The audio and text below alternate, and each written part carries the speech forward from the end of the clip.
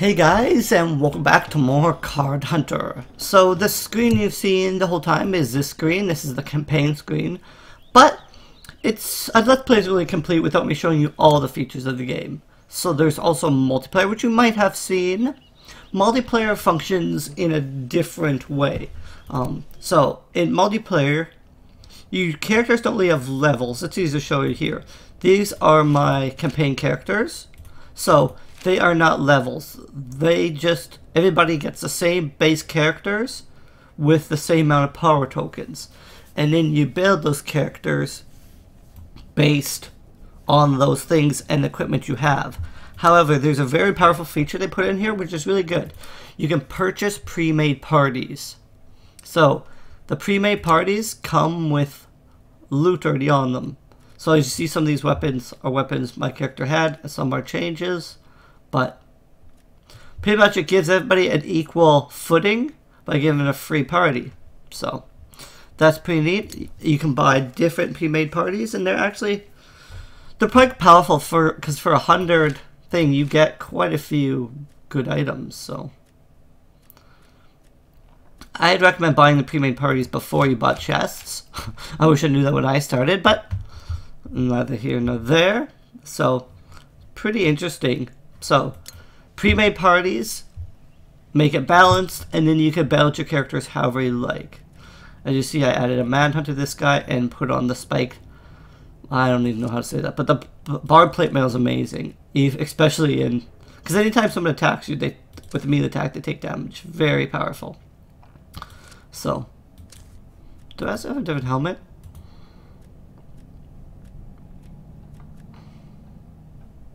Well, I actually like this helmet more because mimetic armor is so good. This armor prevents damage from enemy melee, create a bunch weapon.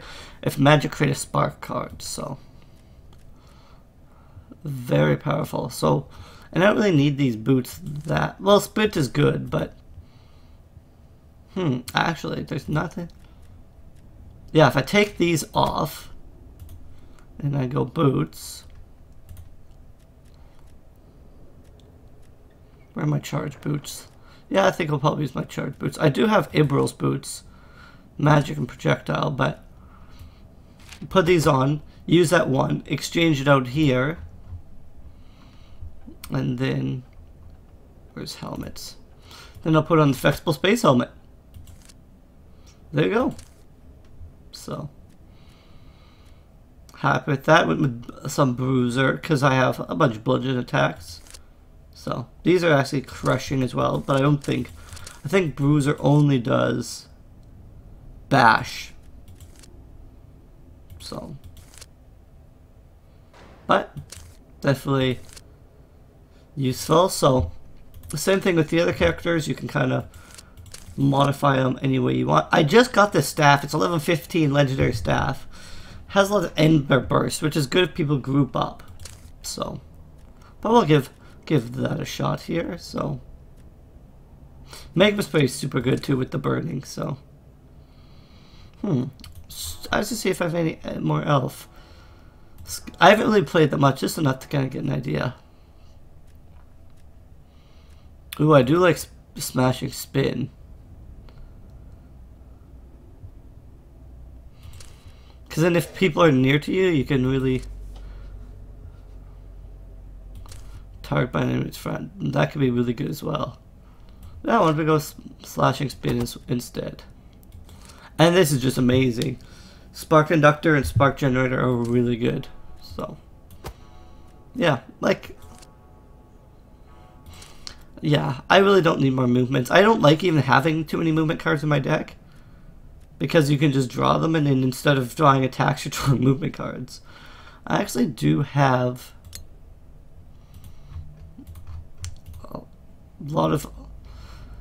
does have a lot of minor crystals I could be taking advantage of here. I guess I could just go to what is it, arcane items, but yeah, I don't think I have too many choices. Yeah, I don't. So yeah, best thing. The only other thing I guess to show you is Item Island. It's just easier to get to all these things here. So Anyway, so let's start the rank match. The other thing is the Astral Tournament. I will probably explain that in a different episode, but pretty much it's a tournament. Well, actually, let me click it out when I click off and lose my searching for math. Pretty much it's a tournament, also on level ground. You get random characters and you have to use them to outsmart and defeat your enemies. It tests your ability to be flexible and figure out complex battle situations. And it's the only way in the game you can actually win pizza. However, it does cost 50 gold to enter. But the rewards are great. You can get epic chests, pizza. So we're definitely going to give that a shot here. So if our wait expires, we will just fight Melvin. I personally like fight Melvin because it's pretty much a free win. You can do it quickly, and you more quickly get to your next chests. There's also ranking. The more games you win, the higher you go in the ranking, the harder opponents you fight. So it looks like we're probably going to fight Melvin. So it's loading in, and I'm guessing we're fighting Melvin.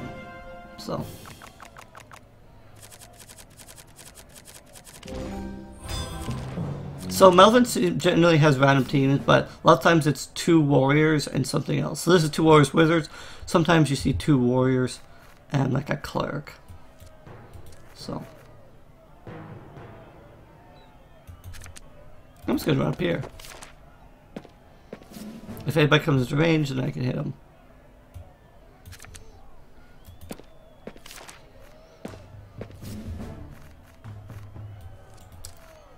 Okay, well, this way I don't have to discard. I'm going to hold on to it just in case Melvin moves up, because I still have this guy to move. Always use your slow cards first as well.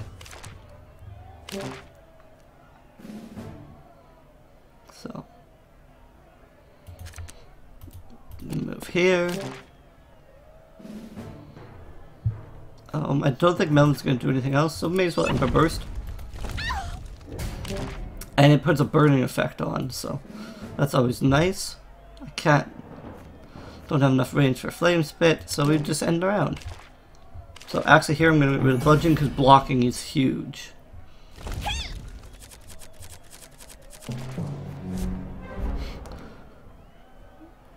Okay. Drop Guard from Millsrag.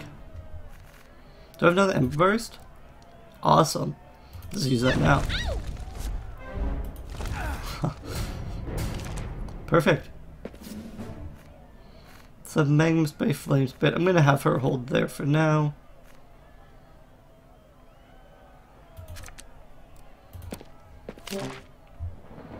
Melvin passed. So he doesn't really have much for attacks. But I do want to start contesting victory points. So if I move here, I just have to really move up 1. But if I move even here, then I can Flame Magma Spray them, but I don't really want to put my... No. I'll just move up 1. Okay, she does have Flame Spit, but we have Drake Hide, so... Pretty much the Drake Hide blocked damage, and it also stopped us. We rolled successfully, so we did not get the burning effect.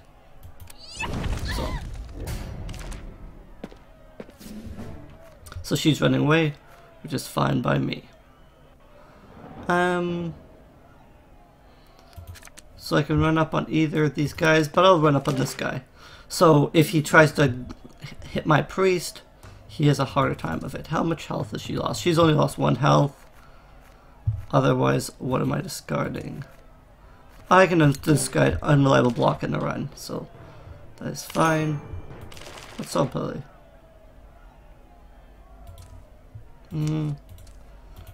I'll get rid of that.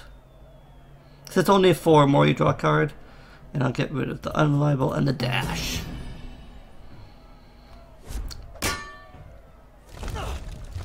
Okay, he did block there. Okay. So we know he is...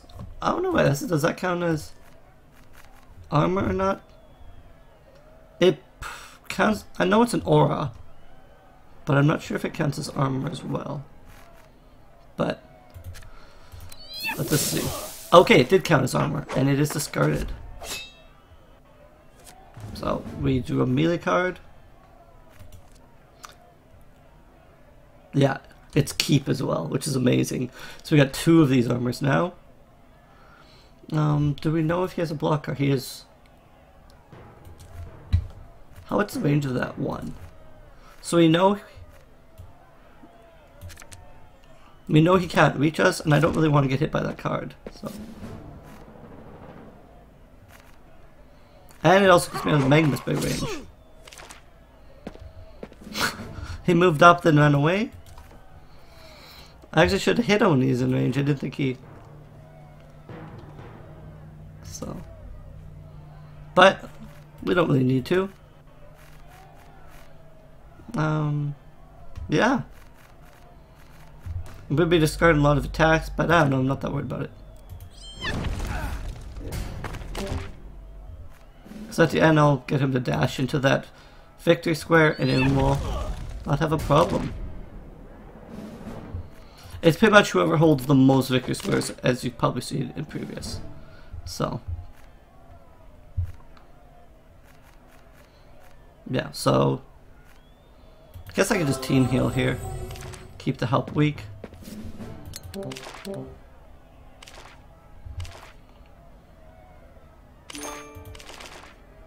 So discard. Oh, I had to discard from this end first, and then this end. Keep a healed attack is just generally quite good. Also, she has to got hide that prevents her from taking the rest of that flame damage, which is actually fine. I didn't get any attacks, so I'm just gonna chill. Yep.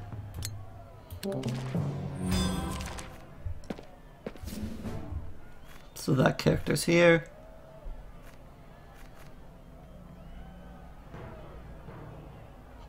So, gonna leave her there for the moment. How many reveal cards Meldrag's had? 2.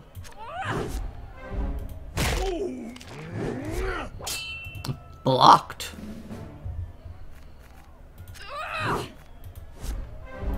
Nice. Got the pushback. Oh, perfect. I actually got a block on Flimsy Block. Not too often that happens. So, only place I could charge in from would be here. If I choose to move in later, give me that chance. But so I don't know. I think we'll just end our turn here. That's what Muscle do. He's going to keep damaging himself with Blind Rage, so no point rushing to the point that you're going to get yourself in trouble. Guess we'll keep lunging hack. So, sorry if this is a little bit boring, but good strategy sometimes is. So I'm going to take 2 damage here.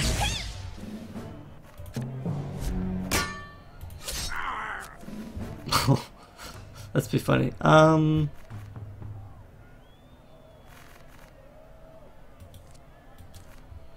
Yeah, I'd rather just kill him with something like Force Cannon.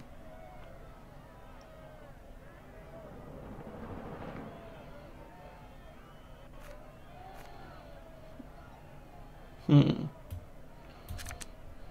I move here, I should be able to still see him, I suspect. Does he have any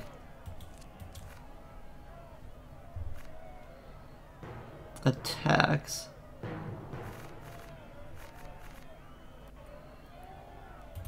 It's gonna have him run back. Because I can have him walk into that square. But I want to quickly Force Cannon him, get him killed so he doesn't take any more actions. Malvin is just passing. I only have 1 walk card, so.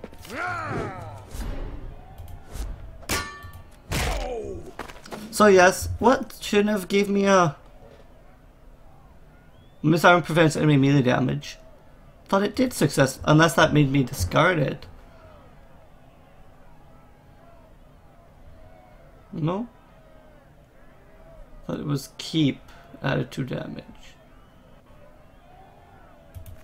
Oh, stagger makes you discard 2 cards, and one was the armor card I was going to use.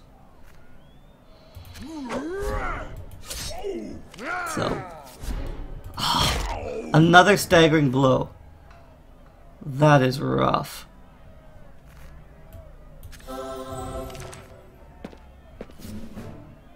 I can actually... Nice. And then... Melgzag doesn't really have anything else, but I may as well slashing stay away. This around the corner. Ouch. Took quite a bit of damage there actually, but... And it ended up with nobody being in that victory square. But, so that would have been the win. But, I can easily get it here as well. I have to use all of them, and just potent stab them. So, there you go. So, exactly what you want to do, hold victory squares, and only go for fights when you need to. So, as you see, I went for a fight there, and it resulted in it taking a turn longer if I just would have waited on the victory square. So, ooh, legendary boots. Escaping run, 1 legend bash. It's kind of using the jackrabbit boots.